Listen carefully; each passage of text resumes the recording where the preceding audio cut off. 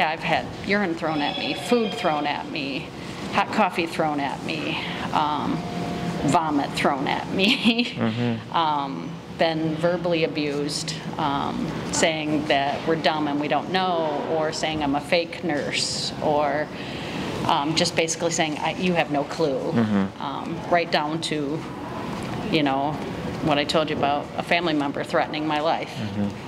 And that was over the phone. They didn't even actually do that in person. They did it over the phone, which doesn't make it any easier. The day I walked into work and there was a computer that was in half, a vital sign cart that was in half.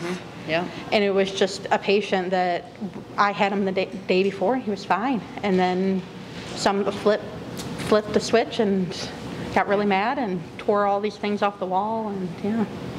Patients striking staff or threatening to strike staff are commonplace, everyday occurrences.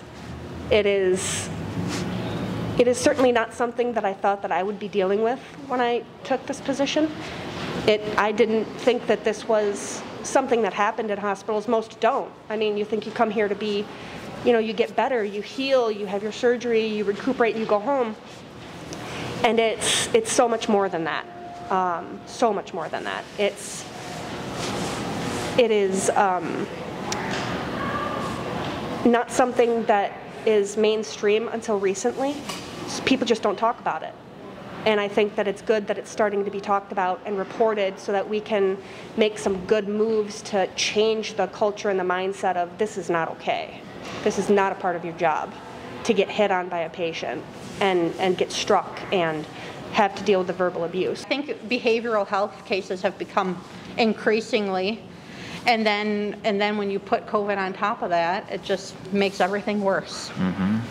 Because people are unfortunately having to wait to get care because of just the burden of patients and not having beds. We're in the business of helping people. You know, we want the environment to be safe and healing and a place to go when stuff's going wrong. And the staff go to school for years to do this. This is their dream job, to treat patients and get them better. And they're unfortunately coming to work now, and you know, they run a high probability of getting assaulted at work. And it's unfortunate, but that's where we're at. And you know, there are nurses that are so frustrated with it that they're leaving the field.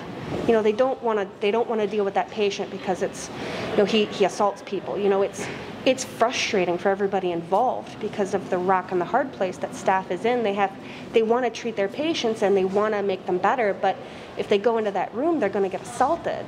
So it creates a very hard place for them to want to do their job and to want to be the best nurse they can for some people if that patient rewards their best efforts by punching them in the face. I mean, it's a really, really difficult situation that staff is in right now. It's really difficult.